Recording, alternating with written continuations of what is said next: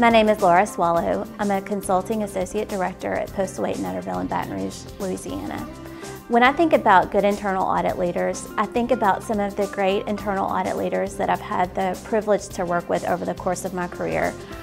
From each of these leaders, I've not only learned a lot about performing internal audits, but I've also learned a lot about how to be a good leader and how to influence the organization. One of the first things that comes to mind when I think about internal audit leadership is integrity. It seems like that should be a given, but it is so crucial to the whole internal audit function.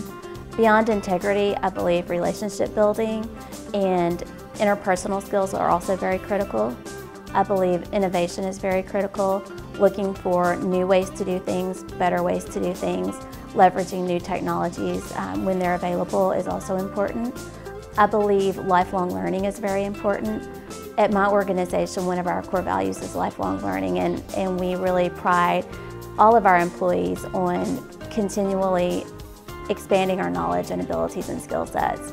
The other thing that I think is so critical for internal audit leaders is communication.